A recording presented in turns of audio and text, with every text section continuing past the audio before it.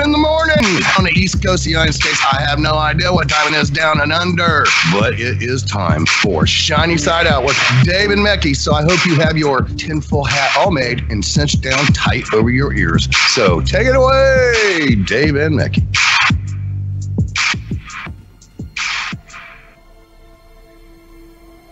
Hello and welcome to Shiny Side Out with Dave and Mecky. The crowd goes wild on WZZR, broadcasting from Australia for Revolution Radio on revolutionradio.com.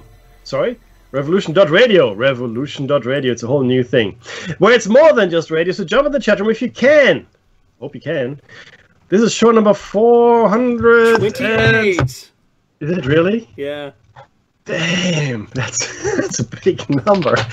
10 years. 10 years, guys. We're hitting into our 10th year on the air. Just to let you know, it's on air, online, and on your smart device. So grab an app to listen anywhere. Anywhere at all. In fact, if you're on the space station, you can hear us. Or listen at home on a Grace Tabletop Digital Radio. And on the space station, very, very topical. SpaceX launched 2 astronauts to the space station. We will get into it, absolutely. But you can listen there if you want to. Now, if you missed Solaris' show, shame on you, shame on me. Shame on me, always shame on me. But again, time is never yours when you have a massive family. Now, she was talking to Shane Sirius, and I hope I said that right, Sirius? French. And French. Sirius. Shane Sirius. And they were discussing paranormal, right up our alley. Maybe Dave listened to it. We can ask him in a second. Now, but if you did miss it, and look, it happens, and if you catch us on YouTube, you probably definitely missed it. You should go and spend $5 a month, $5 US a month, thereabouts, to access the Freedom Slips archives. So you go and subscribe. You can access the archives as much as you like. All the shows, her shows, our shows, anyone's shows. And there's some really good information there, right? You want some alternative news, some alternative media, some alternative opinions, things that you probably wouldn't come across or get across in your everyday life. Certainly not in mainstream media. This is the place to get it. $5 a month. Get all her shows. She's a pioneer, a groundbreaker. Powerhouse. Yeah, you research her history, and you do have to take your head off, and you doff your head in respect, and you bow your head, and you do all the things that you should do to someone that has lived it, because that's what research does. The mere fact that she hasn't become a recluse and just snubs society is crazy, right? I mean, because the things that happened to her happened to, would undo many people. So my love and respect goes right out to her. I know Dave feels the same. Now, before we get into the meat of this is the serious bit of the show, where we'd like to acknowledge the traditional custodians of the land here in Australia. And I think it's a good idea to do it for all the elder cultures that were supplanted, for the most part, by the European colonizers. That's what this is. We wouldn't be saying any of this if there hadn't been any European colonizers, Dave. Right? Yeah, this is really what this is. But I yeah, so it could have been another group at a later date or a prior date or whatever, right? And look, that's the way the history ran. Yeah, you're right. History is not perfect. There are no innocents in history, really. But certainly the Europeans did quite a job of colonizing and bringing mayhem and general disorder. So we would like to respect and call out and acknowledge the traditional custodians. For me, here in Pemulwuy, it's the Ruck people. And here in Narara, it's the Darkinjung. Thank you. And both Narara, interestingly enough, as well as Pemulwuy, are Aboriginal names. Now, they're not, well, in my case, Pemulwuy is not a place name. It is a place name now. It was the name of a warrior that killed the gamekeeper for one of the earliest governors in Australia. I don't know what Narara was. Narara a place? Yeah, it's the Aboriginal place names are usually describing something that is prevalent or amazing about it, some memory to do with a place. And Narara means black snake. And in here we have red belly black snakes. And those two colours in nature, they tell you something. Yeah, good. Walk the other way. Yeah, walk the other way. And I've seen some very large ones, like off the charts large. And they're truly aggressive if you disturb them when they're sunning themselves. Other than that, they'll, pretty much get out of your way. So that's with most of nature. They're not in the. I think they're not in the top 5, most venomous. They are certainly venomous, and they will kill you if they had a choice. Oh, they'll kill you. What they do though is keep the brown snakes away, and the eastern brown is extremely lethal. Yeah. To the point where you don't get to even talk to the emergency services before passing away. And that's why you shouldn't kill huntsmen either. They get rid of the more dangerous pests around your house. Huntsmen won't kill you. They can bite you, but they won't kill you. Yeah, and it's a painful bite too. Let me tell you. Mum got bit too. I never was bit. I was lucky, but you're right, Dave. It's permanent. The marks will stay with you. Yeah. Of that bite. I put a container over them, slide some cardboard up, and I take them outside and release them because they're a natural thing, and you know what? We're living in their environment. Yeah, like that's right. You know, even if you've got arachnophobia, it's all good. You know, I get it. I've seen people empty a whole clip on them, and they just walk away from it. So a whole clip, I mean, like a can of Mortine. That seems slightly excessive. No, a whole can of Mortine. Mortine does nothing. It's one of our insecticides. It does nothing to spiders, to arachnids. Yeah. So people think I'm going to drown it. At least it's not dying. I'll just drown. I'll empty the whole can. So I joke about clip, you know, like it's a weapon, and they just get up and walk out of the pool of Mortine. Crazy. And look, with this acknowledgement, though, we'd like to pay our respects to elders past, present, and future, and hope that we will learn to respect the land, because I believe very firmly that the elder cultures, and we're seeing evidence for this today, the elder cultures could live in harmony with the environment. It's only our greed. It really is just that. It's the greed that we seem to cultivate in our particular form of civilization that is putting us at odds with nature. Nothing else does. It's just the greed. And if you look at Brazil, the Amazon basin, which I believe was a parkland once, my belief only, right? You look at Australia, any of the native or the original inhabitants, even the original, let's call them the European tribes, right? Before we started to invent massive cities and massive industries and so forth, we also lived in relative harmony with nature, Europeans that is. So it's not something that is unnatural or unknown to any of us. It is just something we have forgotten or maybe chosen to ignore in the pursuit of, well, more. Dave, in the pursuit of more. When is enough enough? The answer is never. It's never enough, Dave. That's what it is. There's no enough. Ask a billionaire if they'd like more money, and they'll push you out of the way, saying, "Where is it?" Thank you for that. Sorry, thank you for that segue. I got one thing, and then I want to get into your news, and I'll tell you what that is. So recently, I started watching Filthy Rich. Filthy Rich. It's a 4-part Netflix documentary. I've only seen the first 3 episodes. I haven't seen the 4th one yet. The Life and Times of Jeffrey Epstein. The Life and Times of Jeff Epstein. And it goes into some detail. So these are 1-hour-long episodes going into some detail around Jeff Epstein's crimes, general life dealings, victims, how the system completely fails his victims, how the system completely folded. Well, actually, this failed is wrong. The system accommodated him. The system cut deals with him, and I'm looking forward to part number 4. I don't know how far they're going to go in this part number 4, but let me tell you, they have mentioned all the names. They said the royals by name. They said Bill Clinton. They said all these people that were on the island. Holy, Weinstein was hanging with him. No, it's. Some names were named, and I still maintain that he didn't kill himself, is my opinion only, of course. And he had to die. And this is what I'm looking forward to part 4, simply because if he had gone to trial, all of it would have come out. That's every true. last bit, right? But sorry, so yeah, if you get a chance to watch it on Netflix, Filthy Rich, I think it's called the Jeff Epstein story or some such. Not that hard to find, obviously. And it's a recent thing, right? And like I said, part 4, I hope they're gonna go into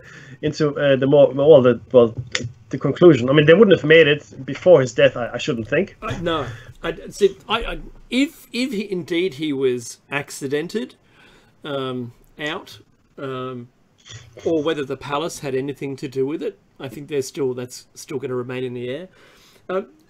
I wonder how they're going to conclude it, Mickey. Imagine you'd need an army of lawyers, a legal team to write this so that you could get away with naming anyone. But see, this is the thing. I mean, this came out. Book. That's it, right? No, absolutely. But it came out recently. So it came out this year, right? Obviously, so fairly recently.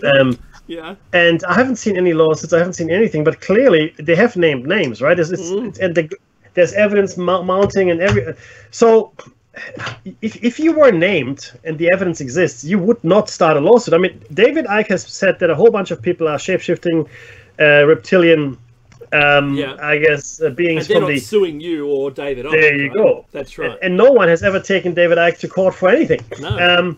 Now you could argue that it's just insane what he says. That's one point of view. The other is that maybe there's something to it. So I don't know. I honestly don't know what the answer is. But I certainly I find it curious because I mean at least slander. You're saying I'm a blood drinking shape shifting reptilian from the lower fourth dimension. Well, we'll have our day in court, sir. That's what we will do. Yeah. Well, if you weren't, surely that was like the Jordan from the YouTube channel Friendly Geordies. Little plug. I like his work. He's maybe a little left, maybe a little bit more left than maybe I am today. Maybe I was a little bit more left than he is now. But Clive, what's his name? The large fellow that was in Australian politics opened up the aluminium mine and basically... Clive Palmer. That's it, yeah. All right, so he called Clive Palmer a name, and Clive Palmer served him with a lawsuit, except the guy from Friendly Geordies proved that nothing that he said was his opinion. In fact, it was the collective consciousness of the Australian people. Every single word he had proof for, and his legal team had done a really good job defending it, and there was no pursuit, Mickey, none. I'm not allowed to on radio say what he'd called him openly, but you found clips of an entire audience of football audience at a stadium shouting the same chant. Right? Oh, it's hilarious. So yeah, you're right, Mickey. If there was no proof, right, people would be all over it. So yeah, I think so. I think it's astounding. I started watching because you've been watching this one. I can't wait to start watching it. I'd love to see it. Just give it some validity, I think, right? Because where is it now? Who's talking about it now? The virus has taken over. Yes. No one's talking about anything. I said I've been watching Chernobyl, and I had a really hard time. If you haven't seen it, the first episode is extremely difficult to watch because of, I suppose, upstarts wanting, not believing what they were hearing, and people's lives. And every single time a scene changed and new people, I go, "You're dead." Spoiler alert! Spoiler alert! And that's pretty tough. I think it's pretty tough. It was a really hard watch, Mackie. And it's reality, though. I mean, it's what happened. Oh, it's reality, all right. But look, let's go straight to the virus. So, as a virus update, I found the news, Mackie. I did from the 5th of May, only the 5th, when we only just breached the 4 million total confirmed, according to the Center for Systems Science and Engineering at Johns Hopkins University data collection point. And there are many. You can find them wherever you find them. You'll see the same data. So confirmed cases was 4 million back in the 5th, and now it's 6 million. Today we hit 6 million. Well, it's not at 6.1, I think. Yeah. It's growing, right? But it's just time stamping it. The total deaths back then were 279,000, and now we're looking. This is, remember, the Johns Hopkins University uses confirmed data only. Yep. So everything you see there it's not the live data coming through. I've actually seen some countries back off 1,000, cases, and then they climb back up to that 1,000 again over, the next week. So the confirmed case is just crazy. So 369 versus 279 back then 25 days ago. Recovered 1.3 million then. Now it's 2.5 million. And we're looking at a case fatality rate back then as this was developing still. And I think Mackie's right when he says that we'll see this, level out a bit later on. And hopefully it'll be as low as 9.35, I think, whatever the original SARS virus was. But it's down to 12.6 now, which is really good. Yeah. I think we'll see that continue to level out and get down even lower. But notwithstanding, Mackie, the two craziest exponential countries with, unabated increases, exponential increases. Brazil and India are still exponential, and that's 498,000 for Brazil, and India and only 181. But I think we'll see more about that. Do you want to comment, Mackie? Yeah. Look, it's actually it's funny. Dave put these numbers together fairly recently, like a couple hours ago, right? And already we're 34 people away from 500,000 for Brazil. Yeah, 34 people, right? Yeah, and that's probably now. India. Yeah, it's crazy. It is scary. Now, again, in Australia and New Zealand, we're looking okay. So far, so good. And the problem here, of course, is these are countries with massive populations. The US and Brazil, between them, have 500 million people, right? Russia, 145 million, right? Then the affected countries in Europe, UK, Italy, France, Germany, and so forth, you got another 200 million odd. Okay, and then you got India, 1.3 billion. So the top 10 countries, actually the top 9, make it the top 10, which is Turkey, including Turkey. It's only 84 million. But between them, they have around, that's 2 billion, 2.5, about 3 billion people between the so 3 billion people live in countries that are very badly affected by the coronavirus. Just to put it in perspective, now, can we believe the Chinese numbers? I don't think so. Really not. But if we do not, that's another 1.5 billion people. So we're coming to close to 5 billion people. We're at the majority of the human race is in close proximity of this outbreak. And I'm not going to argue that if there's a virus like last week. I'm not going to have that argument because I just don't know. Whatever it might be, do your own research. If you don't think there's a virus, okay, send us the evidence. And I've looked at it all. There's a whole bunch of evidence that was there initially, which has completely fallen apart. I'm not saying there isn't any merit to any of it, but as far as the outbreaks are concerned now here in countries that have absolutely no technological links or just in the middle of nowhere, or whatever it might be. I see where you're going with that. Right. So, but just to be clear, right? Again, and I'm not arguing whether it's man-made or not man-made. How it escaped? Was it an accident? Was it released? Was it? Who knows? Not touching that because none of that's found yet. What is real though is that these people are dying. People are dying. People are sick, and the effect on the economy is also real. Right now, could we argue that this was engineered? Yes, we can. Absolutely. Do we want to, move more wealth from the middle class and underclass to the upper class? Yeah, probably. I mean, all of what happened in the last 20 years was engineered that way. 9/11, the financial crisis, right? Everything that happened had as a final consequence a massive redistribution of wealth from the many to the very few. And I think I shared this with you last week. But and it wasn't the poor people that got the money, was it, Mickey? Not this time. Next time, Dave. I promise. Next time. The check is in the mail. But hold your breath. But the key thing here is to understand that the billionaires, right? Yeah. And I can't remember the percentage here now, even the total number, but the top people in the world from a wealth perspective, they actually made a lot of money in the last couple of months. They made a lot of money. Extraordinary. That was so extraordinary that I noticed. Yeah, I noticed the same thing. There's an old adage, not really quite a saying. When there's blood in the streets, buy real estate. When there's blood in the streets, buy real estate. And this is what this is. It's a massive crisis, right? Yeah. And we have a lot of people losing their jobs. What happens if you lose your job? You might not be able to pay your mortgage. You might not be able to keep your house. Who could buy your house? Well, whoever's got money, right? So whatever businesses are going under, whatever properties are being lost, somebody's out there snapping it up. Because this is the time, if you're cash rich, if you're loaded, right, and you're okay and you're set up and that's all goodness, these kinds of situations, these scenarios, they're awesome for you. Buy low, sell high, Mickey. That's the whole thing. Yeah. That's it. Arnie was sitting in his pool. I remember a video on I can't remember, Facebook, YouTube, one of the platforms, doesn't really matter.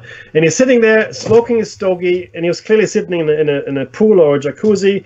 You could see this deck in the back of him, a bit of a hedge in a wall, and you know, this guy, nothing is hurting this guy. I'm not saying he doesn't deserve what he has, right? Of course, he worked hard and all that, you know. But my point is, not everybody can live like Arnie. No, right? True. And he was berating people for not staying home. Now, I get that sentiment as well, but not everybody, and we said this many times before, is lucky enough to be able to stay home, work from home, have food at home, not venture out to find dirty water to drink. Yeah, that's pretty hard, Mickey. I do align myself with the thought that, you know, to be honest, and don't hate me for this, I get you know, people talking to me on Facebook about it. If the government tells you to stay safe and behave in a certain way, you shouldn't argue that it's against your liberties to do it. You should take the advice, listen to it, and understand what it truly means for you and for others, and try to obey it, rather than just, you know, outright fight it. Fight it. It's my liberty, Mickey, to continue down the road despite the warning sign that said the bridge is out. No, I don't care. I can. If in my reality that bridge is fine. Yeah. So I'm going. I'll find out when I get there. Oh, and the sign was right. Good luck to you. Right. And but Dave is right though. You're right. Look, this will segue really nicely. With the amount of people that have been, you know, in lockdown and unemployed and really staring their life's existence, you know, bang in the face and understanding where they are, having this reality check of what's really going on in the world. And then we come up with, this is the first story, Mickey, the George Floyd. I feel so sorry for him, his family, the people who had to witness it, anyone who's seen the video, which I've seen. I feel sorry for anyone having to have, you know, to recognise that there's a government that is allowing this activity or not allowing it, or it's occurring, and our humanity is being lost. But see, Dave, hold that thought for a second, because you said something very important. The people that had to witness it. Yeah. And that they were bystanders, and thank God we're living in the age we're living in, and these things can be captured and then broadcast. Because if we lived in the 50s, this would have just been another black man's death. That's right. That just would have been just a statistic. Don't know what happened. He was resisting your arrest, officer. Sergeant. Oh, okay, that's okay. We have 4 police officers that, you know, corroborate the story. Bingo. Done. But despite it being a lie, right? Yeah. Right. Oh, yeah. But exactly. But that's what would have happened before we had these technological advantages, right? And it could be any minority. It doesn't have to be African American. But the point I'm trying to make here is this: so there were bystanders, right? And there were 4 police officers armed. I watched some of it. Hard to watch. It is hard to watch. If you're a bystander, and I'm not saying this to make anyone feel bad, right? But just put yourself in the shoes of the bystanders. Could you have interfered? Let's say, for argument's sake, that Dave and I had been standing there and we felt compelled to move, right? Despite our best judgment, we were going to help that African American on the ground that was held down by the policeman. So we would tackle him off the man. You know what would happen? We would have got arrested or shot, but he might have lived. George Floyd might have lived if we had done that. But nobody would be any the wiser because he didn't die. Who's the martyr now? Who's the martyr now, man? Yeah, but that's the thing, though. That's my point, right? We are at a crossroads of morality, ethics, and the way how we should live with each other and be with each other. if you saw someone in distress, if these had been 4 dudes beating on another dude, right? I would be more inclined to assist that guy doing if that was the case. But police? Yes, police. You know that you have no chance there. That's right. It doesn't matter if you're white or Asian or black or Martian. It makes no difference at all if you interfere with 4 police officers arresting another person, right? And so whenever you see someone pulled up by the side of the road, and I want you to really put all our listenership out there, think about this. Yeah. If you see someone pulled up by the road, your immediate assumption is, oh yeah, okay, that's legitimate. That's the thing. That the police officer has every right to pull up that person, even though you don't know anything. You don't know anything about anything. You don't have the context. You don't know. That's your base assumption. That's right. Right? Yep. For the most part, maybe not so much in America anymore, but what do you do? Because your instinct should be to help that person on the ground who's clearly in distress, but because of this uniform and the authority this uniform wields in your mind, you don't interfere. This person is now dead. So like I said, if someone had interfered, right, that person might be dead now, right, or arrested, and this story wouldn't exist. We wouldn't be talking about it. No. Right? Yeah. So this is when it comes to these kinds of scenarios, doing the right thing will not be of any benefit to you. It doesn't mean you shouldn't do it, just as long as you understand it, and there won't be a story either necessarily, right? So this story is now huge. It's big, and to be honest with you, we'll discuss this, and Dave has done an excellent job to sort of structure it a little bit, but we'll discuss it. One of the things that I know you and I bring up all the time about this, and that is what you're willing to walk past and accept. Yes. Should it happen to you, those other people will walk past and accept it too. Yes. So in your moral compass should be aligned such that at least you did something. At least shout out. I think you're actually killing the man. Would you just back off his neck? Right? Yeah. I was yelling at the screen when I was watching it. I would do the same thing in public.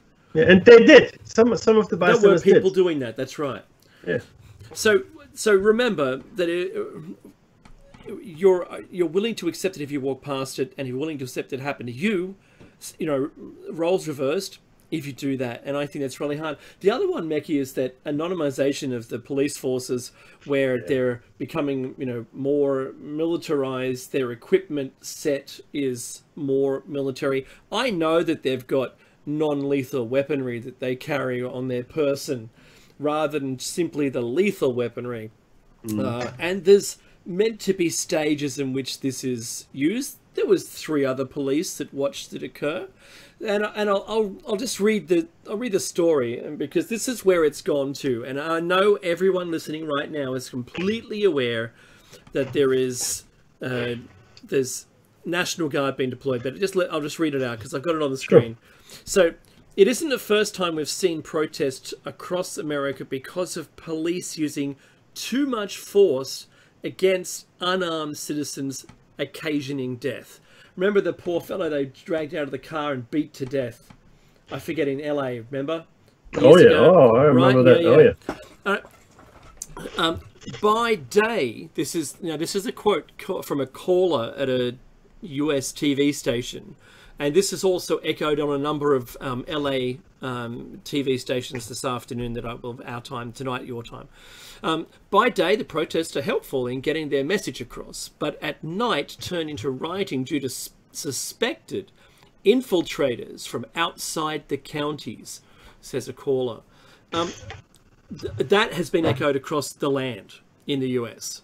Yep. Look, I hope the ideal of to serve and protect is relearned as a result of this event by all the police officers across the globe in order to eliminate their worsening oppressive behaviour as seen all across social media. And now the reason why I say that is I understand that it takes a great deal of effort to restrain yourself when situations are no longer routine. So a routine traffic stop turns into something else, for instance, right? These situations, the police are now more public than they've ever been. So, but when you have as have seen as many hard-to-watch YouTube clips of innocent people being mistreated or killed for no reason, you have to ask yourself, who's policing the police? What kind of governance is there? Look, quis custodius ipsos custodia, right? Who guards the guardians? So this is a Roman, or this was Latin, so it's a Roman proverb. So this problem is not yesterday's problem. This has been with us for thousands of years. Who guards the guardians? Who polices the police? Who watches the watchers? And the answer is nobody. The answer is there's actually a level where it stops. They're meant to be oversights, internal affairs, etc., etc. But ultimately, in the act, on the street, in any given situation, there's no one there that is beyond the police.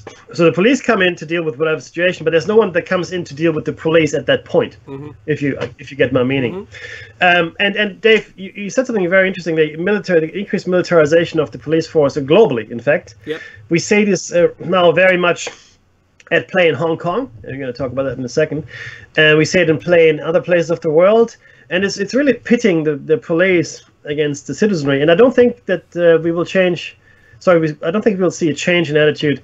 What I think will happen, worst case scenario, in my opinion, is we will see a garrisoning of the police force. What do I mean by that? So in the olden days, there were little places called garrisons, little fortresses or castles or whatever it might be, like strongholds, where let's call it the police force of the day was held. Maybe usually like the soldiers, but they're garrisoned outside and away from the citizens or citizenry or people or populations they were controlling or guarding, or policing, as it were, but away from them. In fact, completely away. They're living away from them. Their food supply was away from them. They're living in their own little world in the garrison.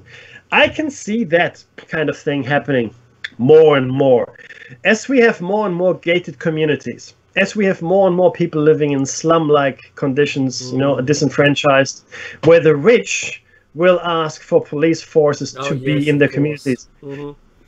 Believe it or not, there are now schools in America and maybe elsewhere in the world, but I know for a fact in America, that have police stations inside the school.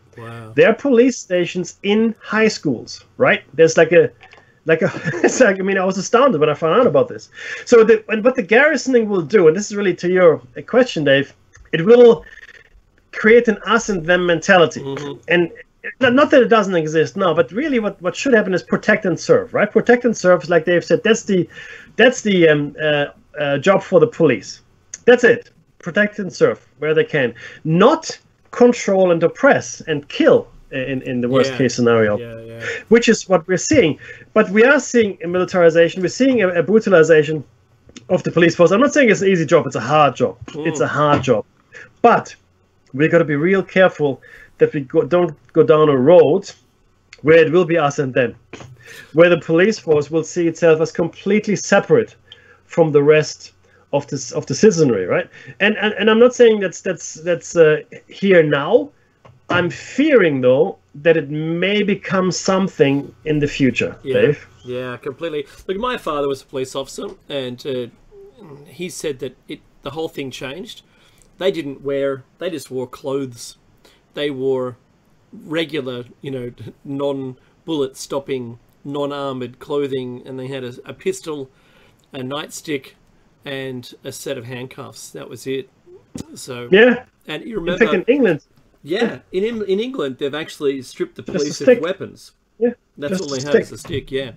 And the amount of times that the English police officers or bobbies will actually talk someone down rather than using lethal force it's so pleasurable to watch that occur, because in fact, words can solve a lot of these problems. They can bring people down from a point where they were going to, do something wrong, hurt themselves or others, or whatever the story is. And they can then be looked after, rather than, well, you're on the other side of a fence that I police the boundary of, and since you're over there, I can just shoot you.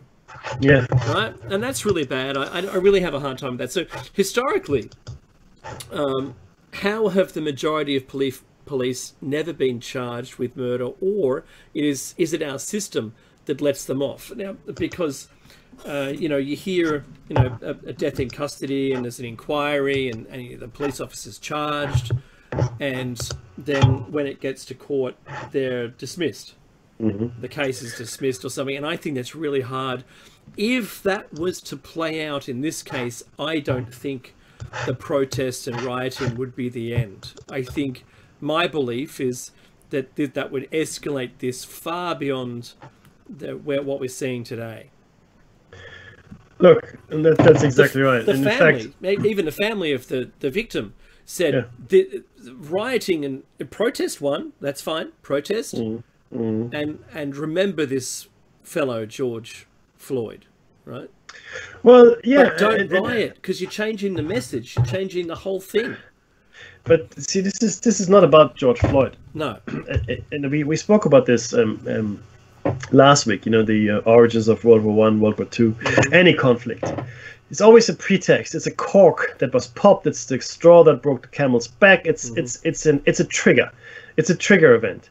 Are people angry at this particular this particular wrongful death? The answer is yes. It's murder, really. If you think, I mean, I don't care if it's third degree or first degree murder. It's murder. A person did something actively, not by accident. This was not an accident. The policeman didn't fall on George Floyd, right? He had him down on the ground. I mean, the guy's on the ground with his hands cuffed behind his back anyway. Where's he going to go? That kind of force is no longer required. No. His neck, sorry, his knee was on his whole body weight was on his neck. Yeah. On this guy's neck. I mean, okay, but look, I'm getting angry because it is an angry thing. And I've been in positions like this. So if doing martial arts, you get into chokeholds, and it's not pleasant. It's scary. Even if you're in a controlled environment, it's still scary. It's terrifying.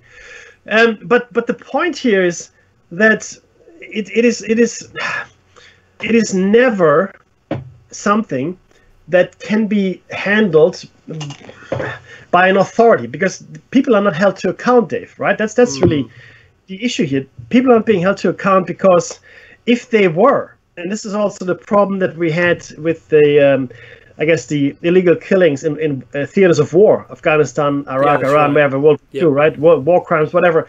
If you start holding people to account, you will then no longer have an effective police force.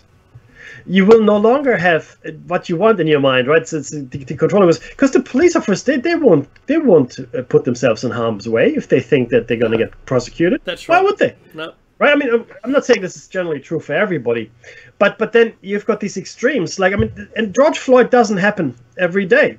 No. Either. But again, it's a trigger event, right? So in fact, nobody really cares about George Floyd.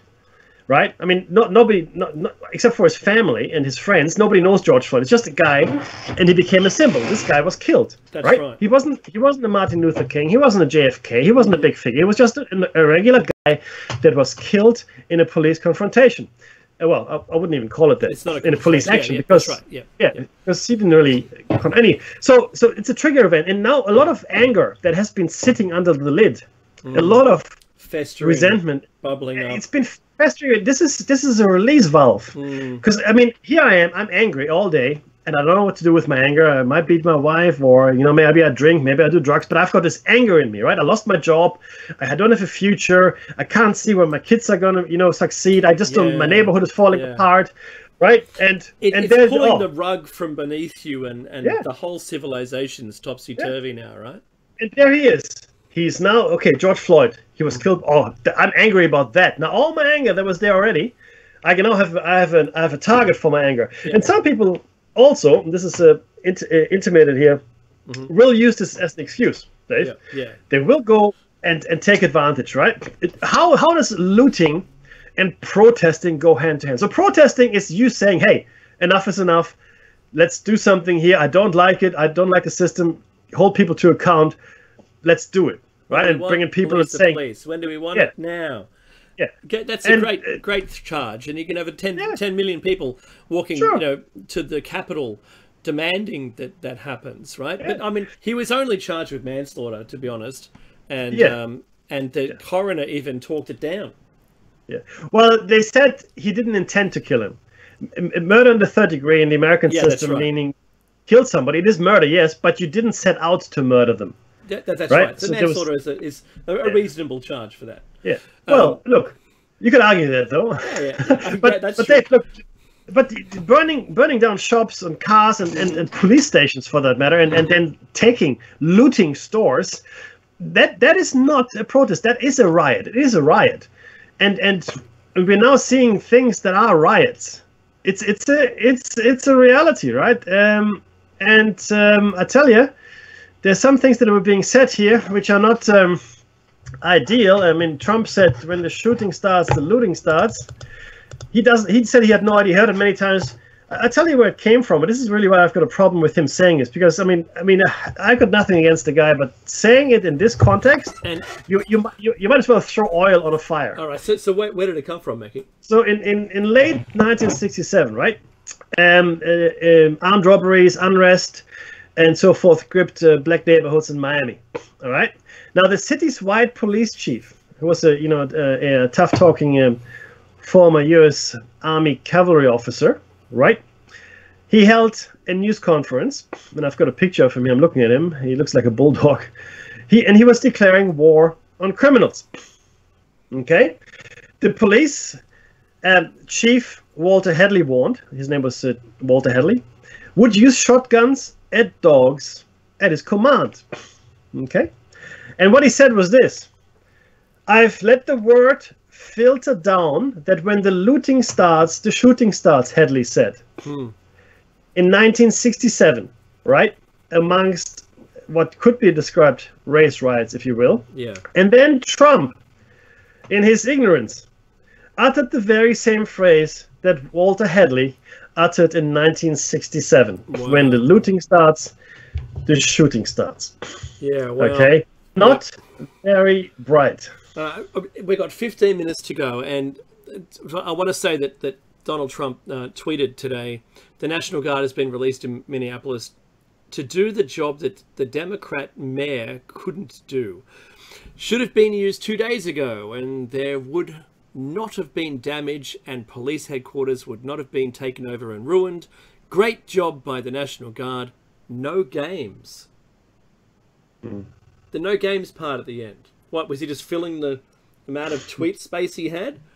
Yeah. No, I think, look, protesting is one thing, rioting and looting is another, and I think that's pretty bad. Look, my question, Mackie, and I know you have the right answer for this, and as we're watching now the National Guard being released, Minneapolis, Ohio, Seattle, Kentucky, LA City, they've announced curfews, and one of the curfews was announced 10 minutes before it was applicable. And he had 10 minutes to get home, wherever they were, right? And I was originally going to ask, this was hours ago, will this spread across the nation? But I think that's already answered itself. But my real question here is, how long before the National Guard and the curfew turns into martial law? Yeah, it's a whole different kettle of fish. My wife's sister lives in Seattle, and they've got a 5 p.m. curfew in that city now, right, with the riots going on. So it's a real thing. It's affecting. I mean, if you've got any friends or family over there in the States, then it'll touch you. But Dave, right now, yes, National Guard is deployed. Any crisis or emergency situation can any state governor or any other similar official can call the National Guard. It's a state action. It's a state action, right? Martial law is not a state action. Martial law is a federal action, as far as I understand it, which means it has to be sanctioned by the federal government. Happy to be corrected on this, but martial law cannot be called by a person locally. Emergency, National Guard, yes, all that, but once you call martial law, because martial law is a whole different thing. So curfew, and under a national emergency, even curfews, normal rights still exist. The Bill of Rights and all of that, still the Constitution, all of that exists. Under martial law, it doesn't. Under martial law, there's no longer any constitutional protection. There's no longer any. It's like war against your people.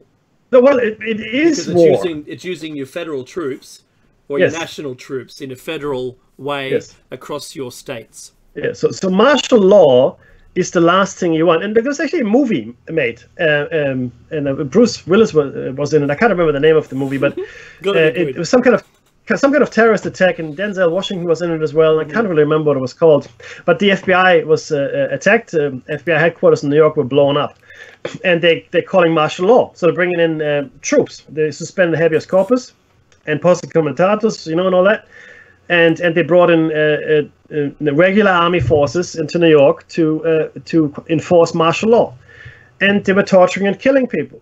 And you know what? That was okay under martial law.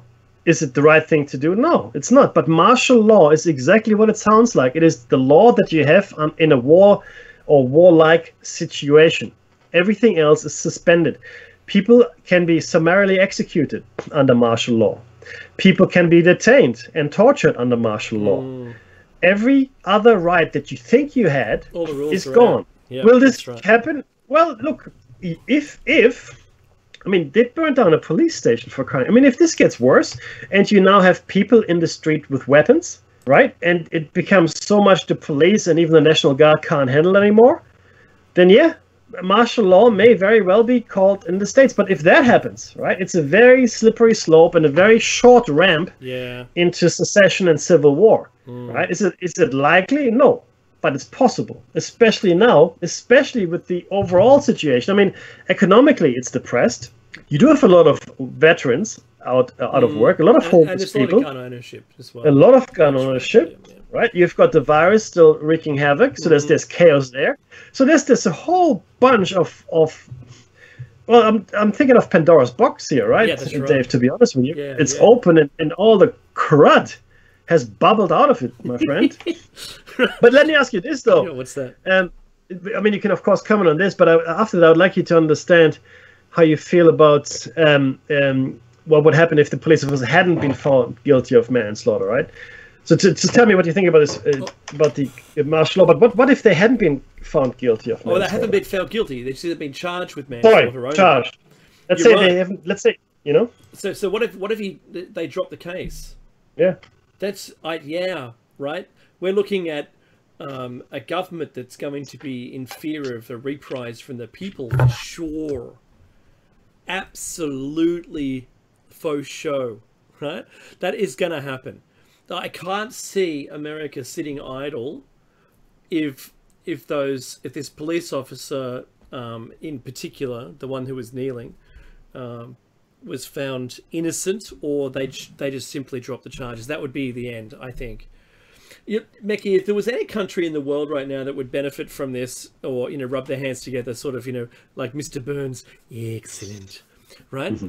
It would, if you, let's just pretend, I know we've only got 6 minutes, right? And we probably won't touch the other things so much. But if it were the case, and there was a country who'd engineered a virus and was spreading, this would just be icing on the cake. Oh, completely. Oh, I'd be having parties if I was the evil guy that lived in a volcano, right? If I designed this. There'd be an all-night dance party or something. I don't know.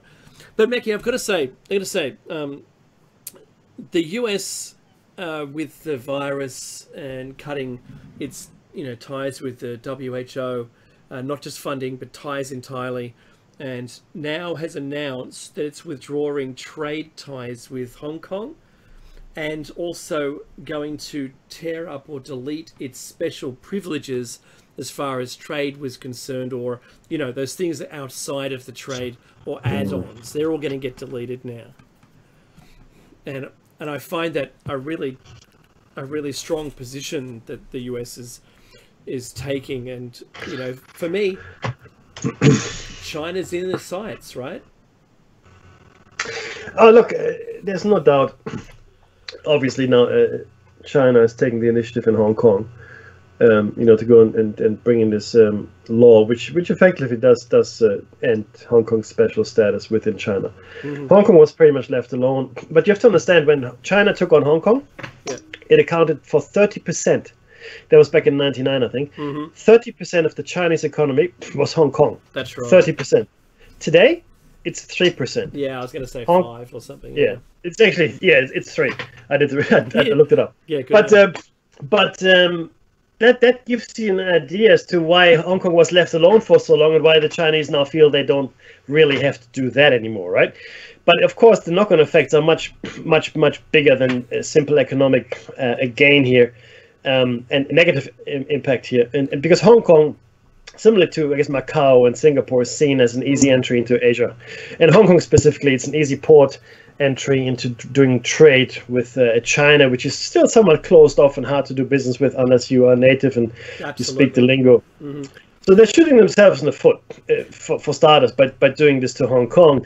And they're not making it any easier on Taiwan, because they always claim that Taiwan, or Formosa, is part of China. The Taiwanese are looking at Hong Kong going, no, thank you very much. That's right. I don't need that. Right? Taiwan has also said, we'll take all the Hong Kongese. Everyone who lives in Hong Kong that doesn't want to live under that, we'll have them. No dramas. But I think what that's going to mean, Mackie, is that they're going to come under the Allies group of countries, no doubt. But let's unpack this just for a second. Right? Yeah. We do have a few moments, and I'm happy to. We'll keep going in the second hour. We can. In the second hour we can do a little bit of this. But let's unpack it. I mean, the thing is this: so China can now be tough on Hong Kong, maybe even tough on Taiwan, especially if America is in the grip of the pandemic and in the grip of civil unrest. So those two things will distract America from becoming too involved overseas, because it wouldn't be a venture that anybody would support. Not the Senate, not Congress, right? And not the people. But the relationship to watch here now is India and China, because that is bad at the best of times. Frictions are massive between the two, right? You think Pakistan and India are natural enemies. India and China really don't get along. Yeah. Well, absolutely. I watch a hater of China, an Indian lady newsreader. Yeah, I know. I'm not saying her name. I'm not going to support her, but and she's like the tip of that iceberg. Yeah. So look, the only other thing that I had to mention was that the UK has declared 10 countries that will create 5G technology to avoid the reliance on Huawei, says Boris Johnson in a recent press release. And he said that India, Australia, South Korea, France, Canada, Germany, Japan, Italy, the US and UK are those 10 countries that are going to try to work to recreate that technology. Yeah, makes sense. Wow. Look, the situation is bad, but not hopeless. But see, like in any crisis situation in the past, if you're a student of history, you get a perfect storm and things just line up. And we're lining ourselves up for a perfect storm here. Yeah. I hope that people with calmer heads and cooler tempers prevail, but you never know, right? Because right now you dream world, Marge. I know. But you look at the world leaders. Almost all the world leaders in not all of them, but almost all are completely the wrong people for this time. Completely the wrong people for this kind of crisis. Yeah. No. I know. And look, just for the last minute, look, last night, this morning our time, I watched that successful SpaceX launch of 2 astronauts being sent to the ISS, and they were using the Dragon capsule on a Falcon 9 rocket platform, and they left from Kennedy Space Center in Florida. It was flawless. And Mackie, the tech they've got 3 large, 42 centimeter screens, touch screens in front of them, and they're operating that. And I saw a comparison to 1967. Cheapest contractor. He's even got an iPad, and they're wearing, wrist-bound technology on their arms as well. So they've got their own controls, plus an iPad or equivalent platform tablet, plus these screens. Oh, what a simplistic thing they've got going on. It looks terribly complicated, like all the things they can touch. But those gloves, they get impressed with. They can use those gloves to use the touchscreen. Yeah. Oh, yeah, no, the military gloves. I was going to buy some. The fingertips are sensitive, or especially sensitized for you to use the touchscreens these days. Wow! I want to put a call out. I was interested in some night vision, maybe Gen 3. So if anyone's got stereo, not monocular, but stereo or binocular, I'd like to just talk to me about it. So it's been a crazy week. I hope that anyone living in the US is going to abide by the rules now in your area. Making those looters were doing there's the music, but the looters were looting in Beverly Hills. Yeah, I know. And it wasn't even food. If it was food, I'd understand. Yeah. I need the latest Versace sneakers. I'm starving for attention. Like, stay tuned. After the short break, we'll be back.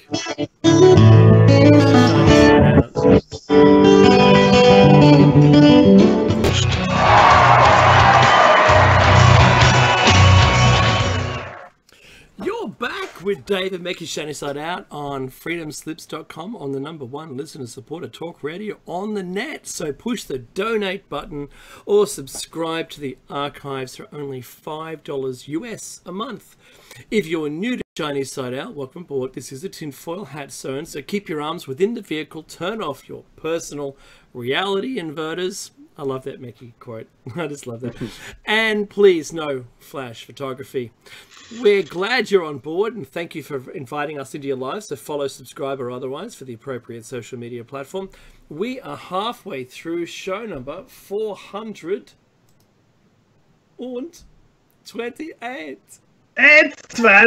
400. Oh, Uderbraten. Hey. I got a whole bunch of people now that hate me for that. Terrible. Terrible. Okay, so get some merchandise from the station's website, maybe an EMP-proof thumb drive or survival documents included, or a seat pack or whatever it is, but just be sure to understand and your local importing laws. In Australia, we can't import seeds. No. Viable, healthy seeds, we're not allowed to. Because if they're treated, then they're killed. So, yeah, good luck with that. But Mecky, crazy, just crazy. You know, I've met more people, Mecky, that listen to our show. Two more? Yeah. Another one. The one that we have now. 3 2 listeners. total. Right. You'll start a fan club soon. And I've got a merch thing now, so I can click and produce a page that shows all of our merch, which is really interesting. Very cool. And if you'd like any of those, just go to Zazzle. Zazzle's good. The merch is there. Coffee cups are good. Yeah, obviously. The cups are really good. So I've got a 20-ounce, Mecky, 20-ounce coffee cup. That's not enough, right? No, it's not. You're going to have 2 of those. I need more coffee than just that. To wake up. And look, if you've got any ideas, let us know. Happy to do those. All right. And just so that everybody knows, well, I am working on a couple of articles, which I hope to publish somewhere. One is about the moon, and another one is about something else. We'll see when that's done. But there's enough research now that we've done that we can actually put these articles out there, and it's the first time that I've seen anything like it in one place.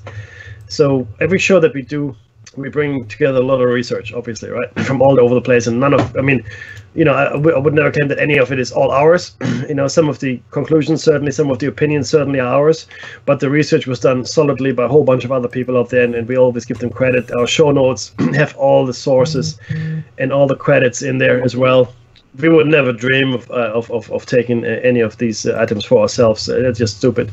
So we're standing on the shoulders of massive researchers, to paraphrase fellow scientists out there in the world. We stood on the shoulders of giants to get where we are.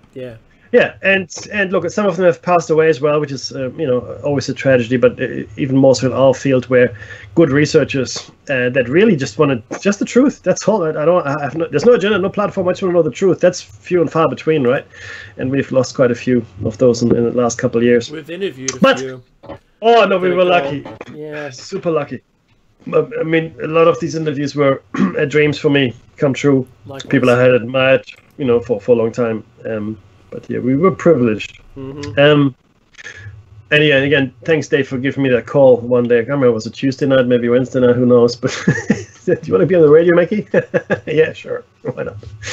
What does that mean? Well, you found out pretty quick, and just like the Rolling Stones, at the end of their first year, when interviewed, Mick Jagger goes, "Well, I hope maybe who knew we were going to get this far." Very funny stuff. It is. It's also humbling. But look, just on that though, we are more than just the radio show, which is of course that was definitely our platform. But you can find us on the net as well. Get in touch. Is there anything that you wanted to discuss or research or have brought up in a show? There are a couple of things we don't touch. I won't say what they are because that means touching them. But if you're suggesting them, then I do apologize in advance that I will not touch them. I won't go near it for various reasons, mostly because I'm terrified. That's the reason. Dave, you can have your like a solo show one day if you want to touch those items. No, I'll be sick that Sunday. I've already been warned by one group that I'm not to talk about a specific topic, in which I will never talk about it ever. And that's fine, and we won't unless it's already out there on the internet. Yeah, if there's some page out there on some internet somewhere that we can read directly from the text, it's not my opinion then. That's right. And look, and that's really what it is, yeah. But the other topic I would never dream to bring up, even reading it from a page on the internet, never will I talk about that. Now, without further ado, though, I'm glad that's clear. I know, right? Yeah. It's mud. Come into my mud bath and come and bubble. Hey, why is the bubbles? This is not the spa. No. Think about that one for a second. We were talking about ancient tech, and we're talking about a special case. Didn't quite finish it, and I do want to finish it in the last section. Then I want to throw it to Dave for something even more astounding than what I'm going to share with you right now. We did talk about this last time. So the special case we talked about was pretty much stonework, or working with stone, working in stone, having stone monuments, megaliths, 1,000-ton megaliths being transported, etc. So, and this piece here that we almost finished is called long distance megaliths, and the way they look at these long distance and massive megaliths, single stones, are pieces of places, meaning maybe these builders brought them somewhere because they wanted a piece of the place where they took it from to be in the new place. Just a theory, right? And look, there's some extraordinary accounts of unfeasibly large stones being moved over unnecessarily. That's the key word here. Long distances, suggesting that either the location or the stone itself were considered to have special properties. In my opinion, both. I think both the stones and the locations they were transported to and from were special. Stonehenge. Over 80 blue stones moved over 250 miles from Preseli in Wales. In Giza, Egypt, 50+ ton, so in excess of 50-ton granite stones transported over 300 miles from Aswan. Why not just build it in Aswan, right? Karnak, 300+ ton. The Loch Marika menhirs transported over 25 miles. Karnak, that's in France.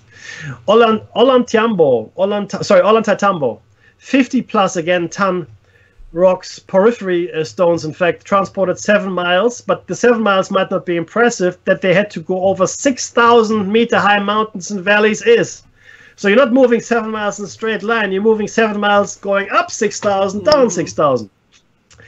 Teotihuanaco, the most famous one I would probably suggest, 90 square feet sheets of mica. 90 square feet of mica. That's a big sheet of mica. And it's fragile. It's fragile. Oh, it's fragile. Transported over the controversial distance of controversial because they think it wasn't done, 2,000 kilometers. Mm-hmm. Now, what does this tell us? Any more than they wanted stone from one place to be taken to another? Well, in each case, there must have been a large and available workforce, including skilled and unskilled laborers, support, organizers, all presumably under the authority of an individual or caste or group. Such structures can be deemed as social constructions and lend weight to Mendelssohn's theory of large monuments and stones as symbols of greatness. Assuming one of the prerequisites of construction being the use of large stones, why then select to move such large blocks of stone over such long distances, when other more local and readily available sources were known, as was certainly the case at Stonehenge? Although it is arguably obvious that the granite used in the Egyptian pyramids was structural, the same cannot be said of all sites. Noticeably, the 90 feet or the 90 square feet mica sheets of Teotihuacan, which were found sandwiched between stone layers of stone and which served no apparent structural or aesthetic function. So these mica sheets were sandwiched between layers of stone, really, right? But why? What for? It made no sense. It doesn't actually serve a purpose. It was the architect's design, Mickey. Needed clearly. But I mean, yeah, look, but that's it. You're right. Stones transport over long distances to build megaliths, like I said earlier, they have been described as pieces of places, right? So maybe they did want a piece of that particular place in the new place. The logistic difficulties involved with the long distance transportations suggest that the stone itself was considered to have qualities worth transporting, right? Especially over such extreme distances. However, the very fact that stones were transported so far also suggests that the new location itself must have been of equal importance to the builders. Okay, like I said earlier, the place it came from, the material itself, and the new place were all equally important. At Valle de Rodrigo in southern Portugal, geological analyses were carried out at the stones used in 4 megalithic graves. The results were surprising, as the stones had been brought to the site from different locations up to 10 kilometers distance. Geological research suggests that this choice was probably predominantly motivated by functional and practical reasons. As different rocks had different appearances and physical characteristics, it is suggested that they were chosen according to a preconceived design. In addition, the locations of the sites of origin of the different material represents main celestial directions from the megaliths. This makes it likely that the monuments also represent certain symbolic values associated with the landscape and certain cosmologies. Now, the transportation of specific stone over long distances suggests one of two things, or maybe both. 1. The type or location of stone was more important than the extra labor incurred in transporting it. 2. The location of the monument was more important than extra work required to move the stone. It is interesting to note that one of the common factors that these long-haul megaliths is that they were invariably composed of granite, or more precisely quartzite, which was the leading choice of stone around the prehistoric world, noticeably in areas such as Neolithic Europe, early dynastic Egypt, and pre-Columbian America, and as we found out, in some places in Asia as well. This prejudice to quarry, cut, and haul one of the hardest family of rocks in cases over hundreds of miles, whilst ignoring more locally available sources, is a clear suggestion that the qualities of the granite itself were important to the megalithic builders. Dave? Apart from being particularly hard, stone and granite has several other physical properties which may have been recognized by their ancient masons. Correct. Oldest obsidian bracelet reveals amazing craftsman skills in the 8th millennium BC. Researchers from the Institut Français d'études Anatoliennes in Istanbul, that's a surprise, I thought it'd be French, but that's all right, and the laboratory of, I don't know whether that'd be tribology, and the dynamics of systems, have analysed the oldest obsidian bracelet ever identified, discovered in the 1990s at the site of the Sikli Hayuk, Turkey, using high-tech methods developed by LTDS to study the bracelet's surface and its micro-topographic features. The researchers have revealed the astounding technical expertise of craftsmen in the 8th millennium BC. Their skills were highly sophisticated for this period in late prehistory, and on a par with today's polishing techniques. This work is published in the December 2011 issue of Journal of Archaeological Science and sheds new light on Neolithic societies which remain highly mysterious. Dated to 7500 BC, the obsidian bracelet studied by the researchers is unique. It is the earliest evidence of obsidian working, which only reached its peak in the 7th and 6th millennia BC, with the production of all kinds of ornamental objects, including mirrors and vessels. It has a complex shape and a remarkable central annular ridge, and is 10 centimeters in diameter and 3 centimeters or 3.3 centimeters wide. Discovered in 1995, the exceptional site of Asikli Hoyuk in Turkey is and displayed ever since at the Aksare Archaeological Museum. The ring was studied in 2009 after... Oh my... Can you do that one, Meki? Meriban Ospasaran. A professor at the University of Istanbul's Department of Prehistory resumed excavations. Lawrence Astruk, a CNRS researcher, and her colleagues analysed the bracelet using extremely powerful computer technologies developed by LTDS researchers in Hassan Zahoune, ENISE, and Roberto ECL, developed for industry in order to characterize the orange peel effect on painted car bodywork. And I know what that exact thing means. It looks like orange peel, but it's spray paint. Hence the name. I know, right? But people go, Crazy. wow, you got the orange peel effect. No, that just is terrible spray painting. How did you do that? No, I'm just really bad at it. These methods, so that was used in vehicle manufacturing, is what their resulting developed industry was. These methods, known as multi-scale tribological analysis, has been adapted for the study of microtopographic features on archaeological artifacts. They seek to identify every single operation performed on the surface of these objects. I'm just going to give you a hint. If you sand a surface with 2000 grit, and then 1500 grit, and then 1000 grit, and then, sorry, the other way around, 800, and you get up to 2000 or 2500 grit, from really coarse to really fine, you should be able to see some telltale signs of all of those, if you've not done it perfectly. So this process that they're using here has revealed that the bracelet was made using highly specialized manufacturing techniques. The analysis carried out showed that the bracelet was almost perfectly regular. The symmetry of the central annular ridge is extremely precise, to the nearest degree and nearest hundredth micrometers. This suggests that the artisans of the time used models to control its shape when it was being made.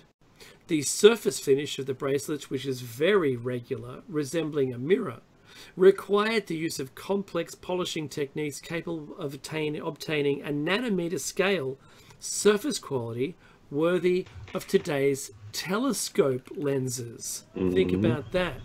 Led by Lawrence Astruk, the work was carried out in collaboration with the University of Istanbul and was funded by France's National Research Agency as part of the Obsidian Practical Techniques and Uses in Anatolia program, the ANR 08 blank 0318. In the program, the Asikli Hayuk bracelet is the first object to have been studied among some 60 other polished obsidian artifacts. In collaboration with the University of Manchester and the British Museum, Lawrence Astruk's team is now analysing ornamental objects found at the Halef sites in Domuz Tepe in eastern central Anatolia and, oh, good on you, can you do that, in Iraq? Alpaca. Pakia. Thank you. Meki. Crazy. So look, what this shows, and then we're gonna come in a second. We come what it tells us about the ancient stoneworkers, but what it shows us that these people, 10,000 years ago, right, between 10 and 15,000 years ago thereabouts. That's where we put most of these things. Had extraordinary capabilities to work with stone. Not just, and so this is the reason we bring you these two examples here, I guess, is to highlight they were very comfortable working with several hundred tons worth of granite, up to 1,200 tons, 1,200 tons worth of granite as a block, right? They could quarry it, they move it, and they put it pretty much wherever they wanted. We know they did because they did it, right? You look at the base of the Temple of Jupiter in Baalbek, there it is. No one can, because it was done. There it is. But on the other scale, Dave, but it's okay.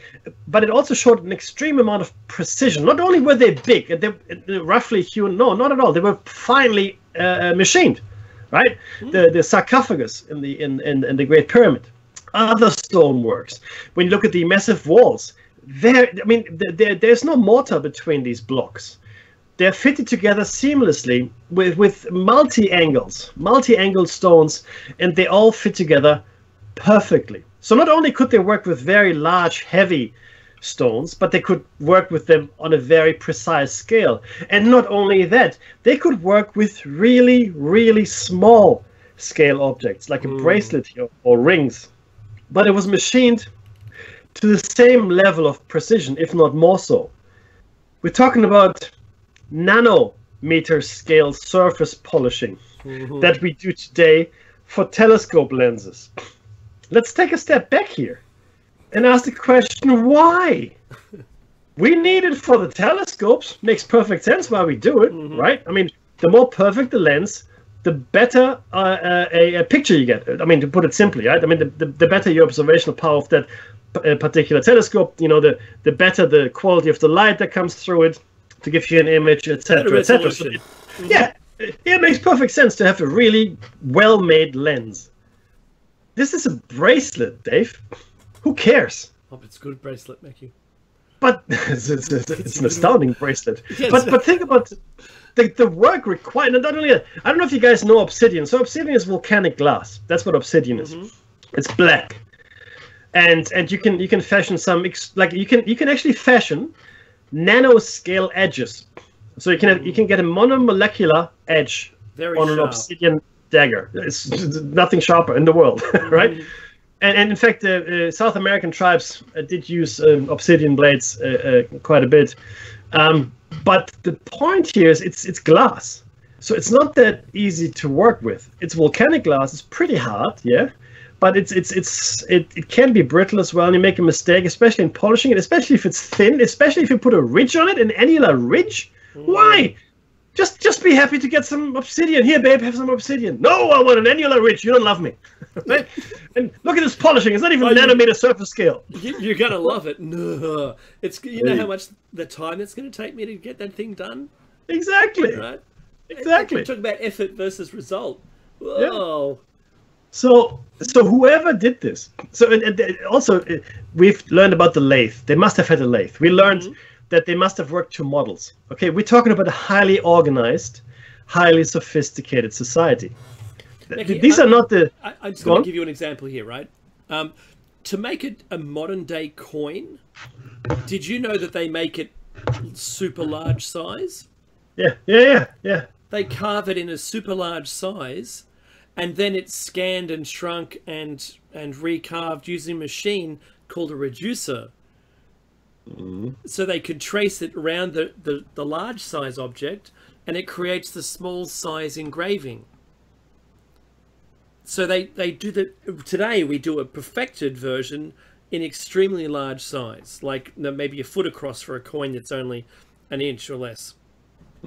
And they do all of that, the fine work on the large one, and it turns up on the small version. Now, Maggie, I still can't see why and how they would have had that technology back then, let alone something that could polish the surface to be a mirror. Crazy. But it is. No, but there it is. It's skills. There. We can see it. It's a thing. I mean, again, this whole show is about the smoking gun, and people asking the question, well, where's your cell phone in the desert? You know, where is your computer in the burial chamber? I have to tell you that they annoy me every time I hear those. Yeah, I know, because people don't take the time. They look at a stone monument, they go, oh yeah, there it is, and no longer interested in inquiring as to how it was built. Could we do it today? How was it done? And why was it done? Can you do it? Can we do it? Can we do it today?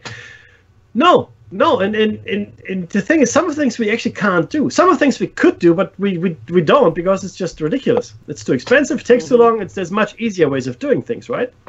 So, Dave, why don't you tell us what that can say about the ancient stoneworkers, and then I'll take the second part of it. But just go through all the points that we have listed there. Yeah, I've actually an image just went past on the YouTube feed. Where they had tube drills, drill bits, and the machinery to hold them steady and apply rotational torque. Also, the same machinery would also require a completely parallel depth of motion of the device, the drill bit, the head. They had saws that would cut granite with ease and precision. None of this copper thing with sand in there. That's ridiculous. That's what I believe. They had the ability to sculpt the hardest of rocks. It's there, we can see it. It looks like even scoop marks, like it was soft or something. We don't know. They were accomplished at finishing granite in situ, like where it lay, after a block had been placed in a wall or on the surface of the pyramid. So they had the ability to cut, level, and polish granite to a sophisticated degree of flatness. We've seen that. The sarcophagus, the inside of it is glass finished. If someone, Meki, asked me, I want the outside rough cut, but the inside's got to be perfect. And I go, okay, well, what do you mean perfect? Oh, what, right angles? Oh, we can do right angles. What about polished? Oh, don't wait. You're only going to close it up with a dead person in it, right? So what are they going to see? No. That'll be $1 million. Still do it. I should have put the price up. Yeah. Right? Yeah. We had proof that they had lathes that would turn and polish granite. Also, not just granite, but schist and basalt and other stones in ways we have not duplicated. We do stuff with metal all the time. We just don't do it with stone. That's right. So for us, stone's too brittle to do this work with. And we only do this kind of stuff to precious stones. We don't do it to everyday stone. Ridiculous. They had the means to cut extremely accurate parallel limestone joints with remarkable flatness over large surface areas, that's 35 square feet or more, and had apparently had mastered the technique before beginning the casing of the Great Pyramid at Giza. They had the knowledge and technology to consistently lift, exactly maneuver, and delicately place enormous weights of stone. And finally, they had the means and motivation to quarry and move millions of stone blocks. And don't forget, these stone blocks are all different shapes and sizes. Absolutely. It doesn't stop there, though. Because they also had the administrative skill and wealth to organize enormous multi-generational public works and all that comes with that, all the requirements that would be placed upon society. To make that happen. 100%. Now, a multi-generational, right? Now, was it multi-generational? The jury is out on that as far as I'm concerned. I think we're just using that as an excuse because it took a long time. Correct. So, very long-term planning and project continuity. These are the attributes of that particular society. They also had the commitment of many generations of craftsmen, from youthful apprenticeship through retirement from the workforce. Again, that's something we believe. I personally believe that these projects were completed much quicker. The commitment of the entire family related to the craftsmen. These projects were long-term, and the workers must have lived nearby as part of a sizable pyramid construction town, for example. I mean, look at Machu Picchu and places like that. Many generations of capable personnel, from leadership through executive designers to journeyman masters, craftsmen, laborers, and support staff. Tens of thousands of people training for years and working together as a cohesive workforce for many decades. The pyramid builders of ancient Egypt seem to have achieved the implementation of the largest, most ambitious, and most long-term engineering and construction program in the history of mankind. In concert, of course, with all the other megalithic buildings or building sites that were going on at the same time all around the world. These massive projects would include all facets of civil engineering, architecture, surveying, multi-level and multifaceted personnel management, physical infrastructure, materials management, etc., etc., etc. Initially, they would have to have been preceded by the appearance of a leadership so effective that the undertaking of such immense programs and all the sacrifices they entailed would have been possible to initiate in the first place. By what steps did they arrive at such a sophisticated political, organizational, and technical stage of cultural development? That's the smoking gun, everybody. These are the smoking guns. This is not a smoking gun. This is a freaking. It's an arsenal. It's an armory. Okay, it's not smoking. It's on fire. The armory is on fire. That's what's happening here. And there's, I mean, look, there are probably 20 references. Actually, no, it's not true. There are probably 30 about 30 references that we took. And it is really just take a breath in a second and think about all this. It's astounding that this happened. And again, not in one place. If this was one place, it's a freak, it's a freak. Okay, you've seen the pictures, you've seen the photographs of the blocks, the clamps, the quarry marks even. You've seen how they're placed together. You've seen how they were worked. You've seen the final results. And the question always remains, why? Why would you do it like this? The obsidian, why even bother with obsidian, right? As a bracelet, for example, right? It's beautiful, don't get me wrong, but there are easier things to do and easier materials to work with. It's astounding, and this is the thing. This was 10,000 years ago, everybody. Between 10 and 15,000 years ago, that's when this happened. How much time had to elapse for these things to develop, for these cultures to reach their high point? How long were these cultures around to develop what they had at that time? And then all of a sudden, snuffed out, Dave. Tools down event, snuffed out. But you know what? We don't see any evolution of that building technique. No. It just arrives, it's here, it's done, and then they're gone. Yeah, we see a devolution, right? And we can see it very clearly. The Pyramid of Saqqara is not the oldest, right? That's aside. But also, one of the best examples of devolution is the Jupiter complex or the Jupiter temple in Baalbek, where the foundational platform is the oldest, and then the Jupiter temple, and then the little fortresses they built on top. Each successive building stage less magnificent than the one before. So the further back in time you go, the more accomplished and the more amazing the structures were. It should be the other way around, Dave, right? It should be the other way around, but it isn't. I reckon the pyramid that's the step pyramid is so terrible. I believe that what would have happened was that, so you made the pyramids. Yeah, we made them.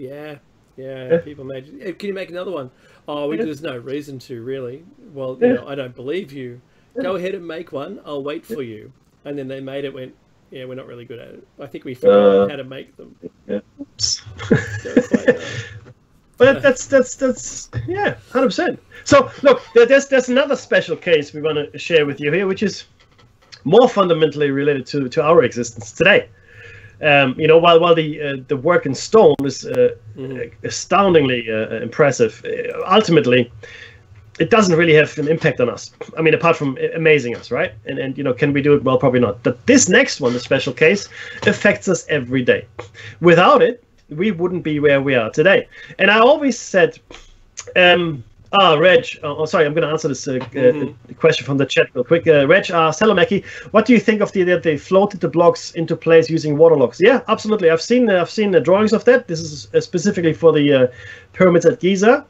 And it's definitely a possibility, but the building of the waterlocks and the I guess the infrastructure, the aqueducts that you would have to build, that, as well as a ramp, there's a theory of sand or dirt ramps that could have, move the stones. The construction effort for those aqueducts and for the sand ramps and such would have been greater than the construction effort for the pyramids themselves. Impossible? No, absolutely not. And it does lend itself as a good explanation. So, Reg, yeah, absolutely valid point. But the effort associated with that actually dwarfs of building the pyramids. Interestingly enough. And the argument to support those two methods or alternative methods or combinations of them is that they just simply had a lot of resource. So yeah. I'm not discounting it, because no one was there that's alive today. There isn't any proof on either way to prove any of it in any way, because we can't date the stone. Or we can date the actual stone, but not when it was cut and placed. Yeah. So there's problems everywhere. However, the design, Meki, it seems way above the technology of the people living there at the time. As we have given them credit for, yes. That's correct. absolutely right. So Correct. it was clearly built. It's there.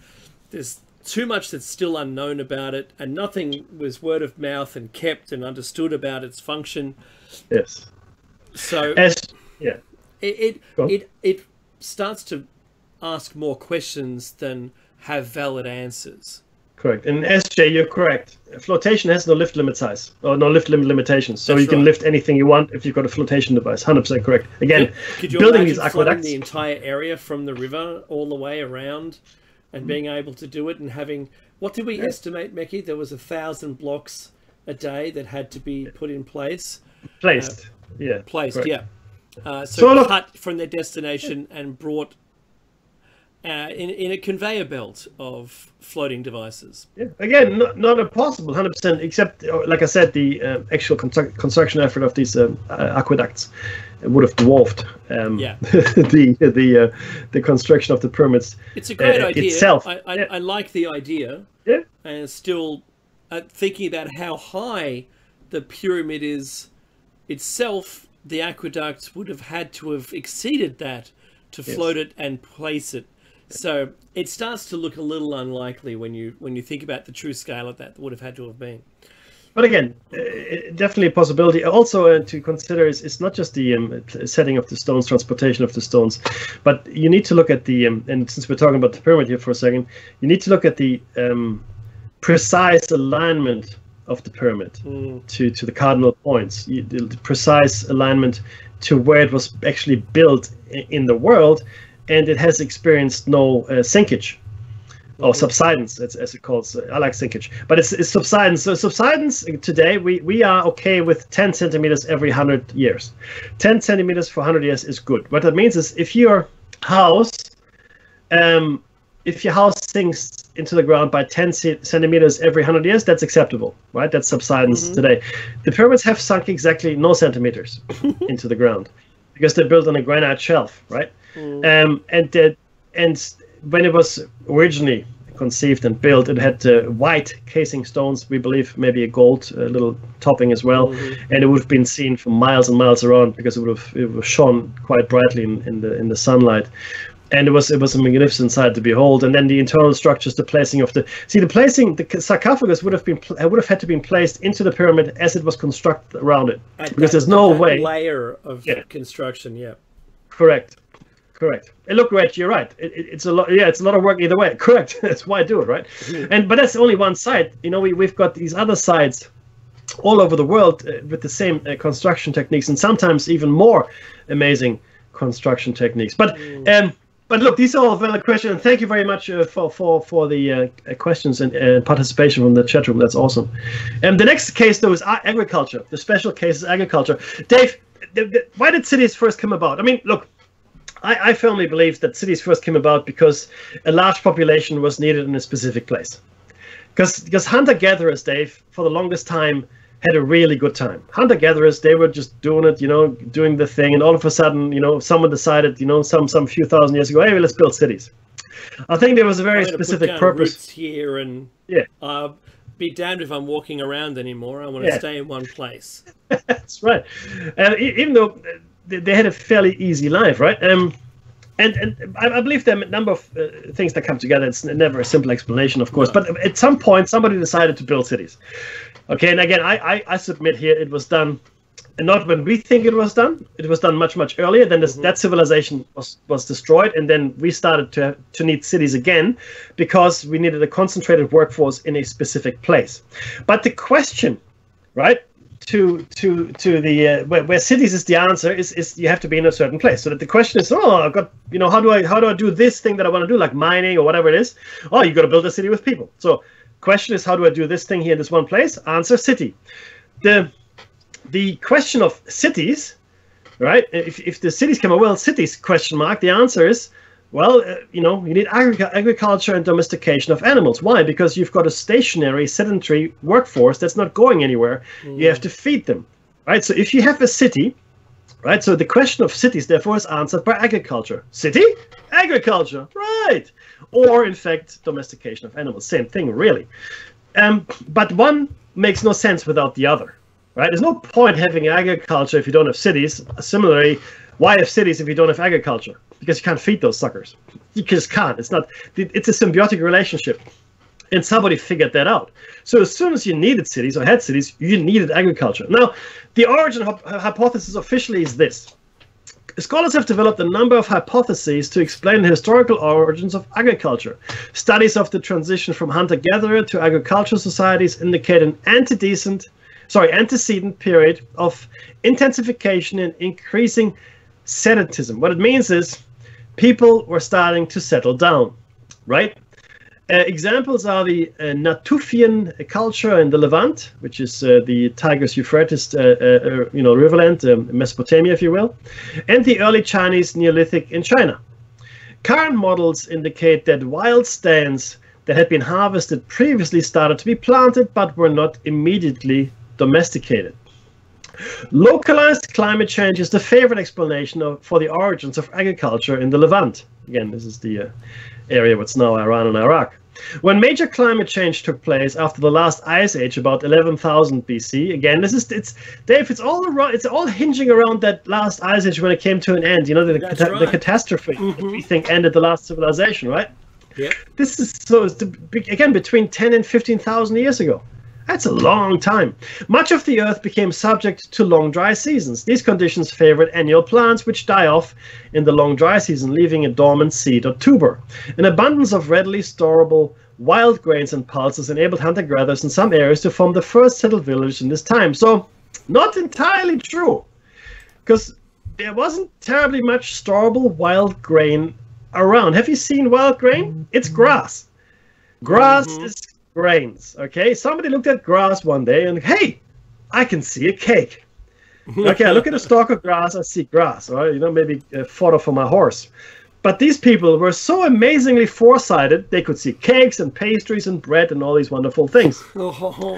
Right? So now, to me, this is a stretch at the best of times. It just doesn't make sense. And we'll get into it. I don't want to take too much away. Dave, why don't you tell us why humans started farming? Hunter-gatherers worked less, had more varied diets, and better health. So why did we switch to agriculture? On paper, farming and domestication sounds pretty good. Have some land, grow some food, raise some animals. It's one of those things that has gotten us to where we are today, for better or worse. Given the habitat destruction, soil damage, water contamination, animal rights issues, and loss of crop biodiversity, for starters, I'm going with worse. But hunters and gatherers had it pretty good. They worked less, ate a greater variety of food, and were healthier. So what nudged them into farming? According to a new study from the University of Connecticut, the shift away from hunting and gathering towards agriculture has long been baffling to scientists. And that switch happened independently around the globe. Heightens the mystery.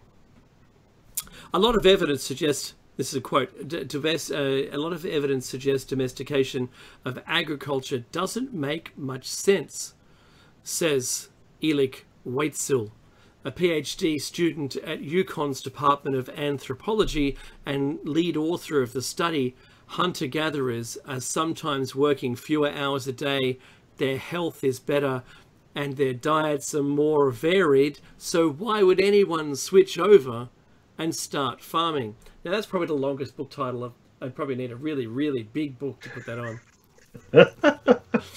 I would have condensed that down, so that's a working title. Right, let's call it a working title. Work on that one.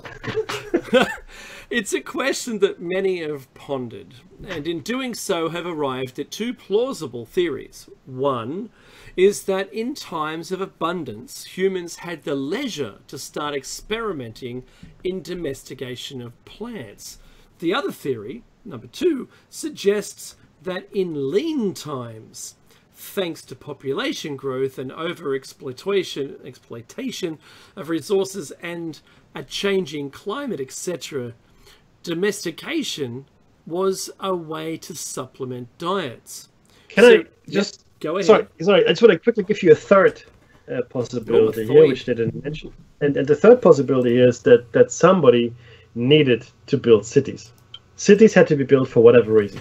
Yeah, so it's just the chicken and the egg, right? And they're basically just, those two options don't suggest that, you know, I'd actually say the need to build cities could be around trading with other people, so you come together at a single location to trade your wares, and then people don't want to walk away from there back to somewhere else, and they set up stumps, you know, they set up their home there, and you know, once you get some agriculture going, you're usually producing more than you need. It's the economy of scale, so that would be self-sufficient and self-satisfying. It would create a city.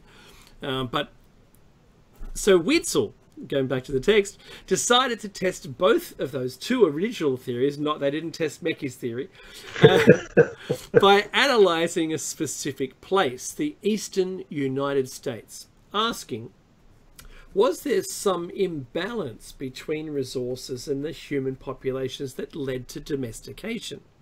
He started testing both theories by looking at animal bones from the last 13,000 years, recovered from 6 archaeological sites of human settlements in northern Alabama and the Tennessee River Valley. He also looked at pollen data taken from sediment cores gathered from lakes and wetlands. The data provides a record about the plant life form from different periods.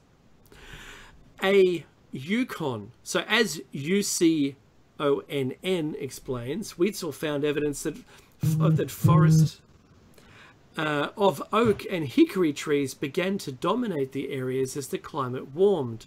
This is the ice sheets started melting, but also led to decreasing water levels in lakes and wetlands. The study notes climatic warming and drying during the Middle Holocene, growing human populations, and oak/hickory forest expansion were the likely drivers for these changes in foraging efficiencies. In the meantime, the bone record reveals a shift from diets rich in waterfowl and big fish to smaller shellfish. Taken together, that the data provides evidence for the second hypothesis, says Witzel. There was some kind of imbalance between the growing human population and the resource base, affected perhaps by exploitation and also by climate change. But that said, it's actually not so cut and dry. Witzel also found indicators subtly pointing to the first theory as well. The new forest boosted game species population. That is what we see in the animal bone data, says Witzel. Fundamentally, when times are good and there are lots of animals present, you'd expect people to hunt the prey that is most efficient, says Witzel. Deer are more efficient than squirrels, for example, which is smaller with less meat and more difficult to catch. But even so, if larger game, like deer, is overhunted, or if the landscape changes to one less favourable for the animal population, humans must subsist on other smaller, less efficient food sources, notes Yukon. Agriculture, despite being hard work, may have become a necessity, a necessary option to supplement diet when imbalances like these occurred, he says. In the end, Witzel concluded that the findings point to a theory, number 2, that domestication came about as food supplies became less than ideal. And his main quote here is, I think that the existence of declining efficiency in even one habitat type is enough to show that domestication happening in times of plenty isn't the best way to understand initial domestication, he says. Witzel also believes that looking towards the past at questions like this and how humans have coped and adapted to change may help to enlighten us in the face of today's warming climate. Having an archaeological voice backed by this deep time perspective in policy is very important, he says. Given that progress is what it has sparked this round of climate change, if only we could turn, of course, our course around and start hunting and gathering again, less work, more varied diets, and better health. Why would you want anything less? Yes, yes, absolutely. Now, I don't know how much time we have, but we won't get to 5 minutes. It won't be enough. Yeah, okay, I'll try. First evidence of farming in Middle East 23,000 years ago. This was published in 2015 by the American Friends of the Tel Aviv University. And this is the summary very quickly. Until now, researchers believe farming was invented some 12,000 years ago in an area that was home to some of the earliest known human civilizations. A new discovery offers the first evidence that tribal plant cultivation began far earlier, some 23,000 years ago, which, I have to say this, which means we probably won't be able to finish this particular section. We've always said the more we learn, the further back in time we will push everything, Dave. And that's exactly what's happening here. The origin of I guess, the human species, the origin of cities, Göbekli Tepe, the origin of agriculture, the origin of stonework, now firmly placed 10 to 15,000 years ago with astounding work. So the more we learn, the further back in time we go. Just wanted to put that out there. Until now, researchers believe farming was invented some 12,000 years ago in the cradle of civilization, Iraq, the Levant, parts of Turkey, and Iran. So, the modern Middle East, more or less. An area that was home to some of the earliest known human civilizations. A new discovery by an international collaboration of researchers from Tel Aviv University, Harvard University, Bar Ilan University, and the University of Haifa offers the first evidence that trial plant cultivation began far earlier, some 23,000 years ago. The study focuses on the discovery of the first wheat species at the site of a sedentary human camp on the shore of the Sea of Galilee. It was published in PLOS One and led by Professor Ehud Weiss of Bar Ilan University in collaboration with Professor Marcelo Sternberg of the Department of Molecular Biology and Ecology of Plants at Taos Faculty of Life Sciences and Professor Ofer Bar Yosef of Harvard University, among other colleagues. While full-scale agriculture didn't develop until much later, our study shows that trial cultivation began far earlier than previously believed and gives us reason to think our ancestors' capabilities, said Professor Sternberg. Those early ancestors were more clever and more skilled than we knew. Now, why did 11,000 years elapse before agriculture was taken up for real? Our written history goes back 5,000 years. Let's put this in perspective here for a second, Dave, right? Yeah. So they're saying it started 23,000 years ago, but then for 11,000 years, not much happened. We're still, hanging around, doing our thing, this and that. No. This doesn't actually make sense as a narrative, I'm sorry. Now, the next section is called Evidence Among Weeds. Although weeds are considered a threat or nuisance in farming, their presence at the site of the Ohalo II people's camp revealed the earliest sign of trial plant cultivation, some 11 millennia earlier than conventional ideas about the onset of agriculture. The plant material was found at the site of the Ohalo II people, who were fisher hunter-gatherers and established a sedentary human camp. The site was unusually well preserved, having been charred, covered by lake sediment, and sealed in low oxygen conditions, ideal for the preservation of plant material. The researchers examined the wheat species for morphological signs of domestic type cereals and harvesting tools, although their very presence is evidence itself of early farming. This uniquely preserved site is one of the best archaeological examples of, worldwide rather, of the hunter-gatherer's way of life, said Professor Sternberg. It was possible to recover an extensive amount of information on the site and its inhabitants.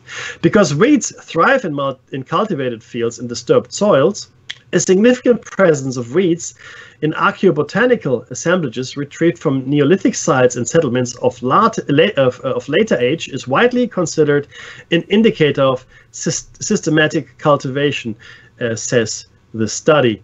We'll leave it there, and we're probably going to read it again next week. We're going to start here. But just to be very clear, it makes absolutely no sense as a narrative for something to have been developed and then not much happens to it over the intervening space of 11,000 years.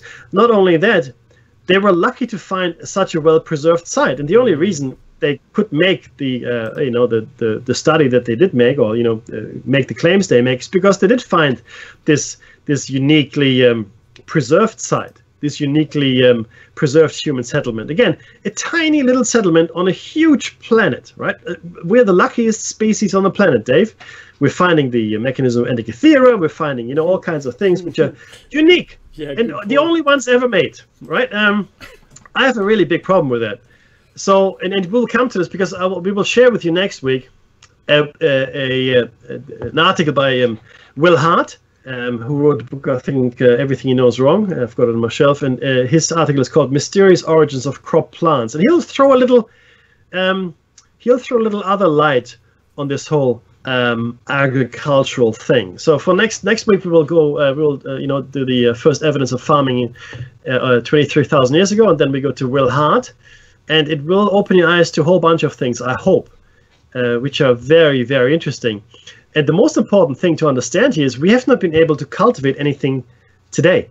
We have not been able to domesticate any single wild plant. We haven't. We have done, biological, gene manipulation, all that. We've done, grafting, and we've done cultivation of stuff that already existed. But we ourselves, as a civilization, have not gone through the process of going from wild to domesticated plant. Just to be clear. There's the music.